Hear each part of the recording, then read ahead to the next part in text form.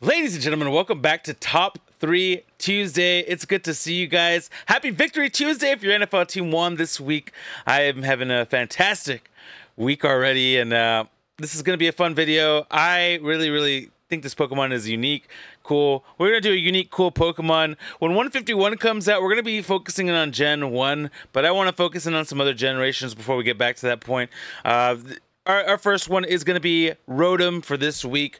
Rotom is really unique. Instead of evolving, Rotom can turn the form of 5 different objects, which include a ceiling fan, a washing machine, a refrigerator, a lawnmower, and I am forgetting one, a microwave. The microwave. All right, so let's go ahead and get this started. And before we do, I just want you to know these are everything that we do here in this specific series is my opinion. There's no valuation or anything like that. Like, it's not like the highest value Rotom or anything like that. This is just what I think looks super dope and super cool. So I want you guys to know that before we really get started. All right, let's go ahead and get this party started. And here we go. Give me 1 second here, and boom, there we go. And on our left here, we have the 2009 Rising Rivals, May 20th, 2009 Rising Rivals. This is the fan Rotom, and if you guys don't know, this is a like flying type electric Pokemon. It's interesting, kind of cool. I liked this Rising Rivals series. Had like special Rotom cards that had like a special like shattered glass hollow pattern. I like this hollow pattern on cards. It's not used very often in Pokemon ever, like in the history of Pokemon, but I really like this design. It's really nice. On the right side, you have the washing machine Rotom, which was an Ultra Prism in February 2nd, 2018, and also was in the pre-release kits, from what I remember. These two cards, almost 10 years apart. But really cool. Rotom gets some love. Rotom does get some love. He was also in Shining Fates, which, like I said, we're going to be opening up some Shining Fates here in a minute. On the left side here, we have the Rising Rivals again from May 20th, 2009. The lawn mowing Rotom. I had to include at least a couple of types of Rotoms. And on our right is the trainer card. And I know this is a trainer, not a Pokemon, but look, we're making the rules here, dang it. And it's a Rotom card. May not be Rotom as a Pokemon, but our first top 4, but didn't make the top 3 cut. That we have had a trainer included in it. Sun and Moon Base, February 3rd, 2017. All right. These are our top 3 now, ladies and gentlemen. These last 4 could have made the cut, but these next 3 are my favorite artworks ever.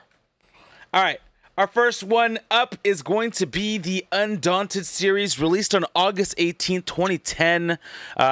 This one's kind of a nutty card. I know it's just a regular rare, non-hollow, but the population for PSA 10, only 2. And it's $100.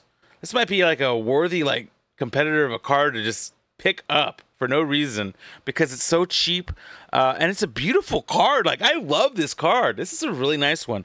All right, next one up here is the Rotom V. This just came out in Lost Origin. It is a phenomenal card. You see the fridge, the microwave, the washing machine, the lawnmower, and the fan. All the things that it can become. And it is an alt art card, and I think it has some value to it raw. I think it's about $40 raw, but in a PSA 10, it's only 55 bucks.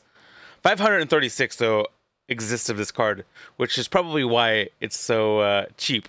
But I think this price will go up eventually. All right, now finally, this was a tough one. I'm not gonna lie. I like the Lost Origin Rotom, but this one is it just has the appeal to it that I just don't think that these design hollow pattern from back then are just beautiful. This is Majestic Dawn. It's a regular holographic from May 21st, 2008, and I just like the sky in the background, and it just kind of looks, like deserty or like crazy stormy, but I love this one. This is a really nice Rotom. Love the hollow pattern on it. PSA 10, $95 plus. Now, the reason I say plus is because it is a price guide price for the CGC 10. or yeah, CGC10. The population in PSA, there's only 4. None of them have sold. So this is probably going to be worth way more than $95 in the PSA, but I can't give you guys the estimate because there is nobody that's selling this card in a PSA 10, and I don't think there's ever been one sold, at least not in the last couple of years. So that is my list, ladies and gentlemen of Rotom. Let me know what you guys think in the comments. And now we're going to open some Shining Fates. And you guys know last week we had some really big success on the Shining Fates. So I'm hoping we get some more success here. We got one of these Mr. Rhyme, the Galarian Mr. Rhyme pin boxes.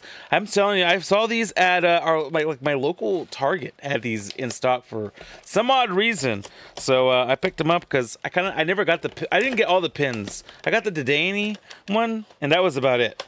These pin sets are like $15, and it comes with 3 packs, the promo card, and a pin. Which the promo card's kind of like warped a little bit because. Probably because it's been in the dang packaging for so long.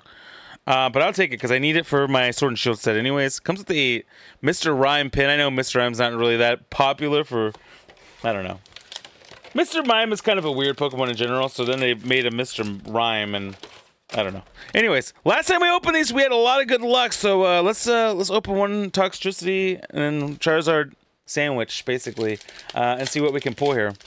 It's exciting. I like Shining Fates. I know it's not, you know, in people's top 10 sets of all time or anything like that, but I kind of like the set. It's fun. There's you know, it's not like Hidden Fates. It's not that good, but it's got some charm to it. You got Tropius and you got a Frostmoth holographic, and I'm gonna throw it to the side because I might need it. We got the Charizard pack. Charizard's really the only like big hitter on here, but you can also get some other like baby shinies, and I like the baby shinies. We're looking for a Suicune still. We want that Suicune. Come on, baby.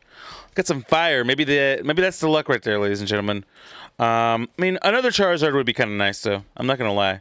I already have one, but it would be nice. Ooh, we got a Grimmsnarl and a Crobat V. Look at that. Look at that. Look at that. It's a double whammy right there. That could have been a Charizard. That could have been a Charizard or a Lapras. I don't think I have a Lapras either from the set. But Shining Fates, man, just a fun set to open up. All right, we got Electric. So maybe the electricity's still here with us. Potentially not, though. I'm happy with what we pulled.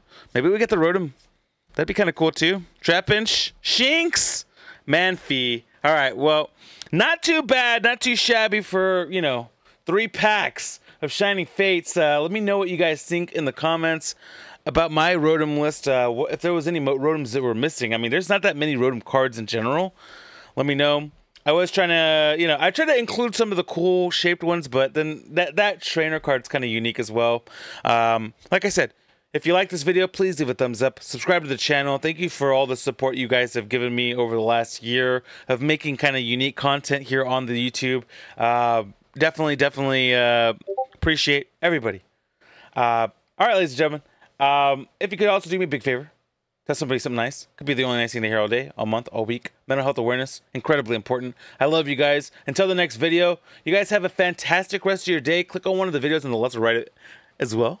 It would do me a favor. I love you. Bye-bye.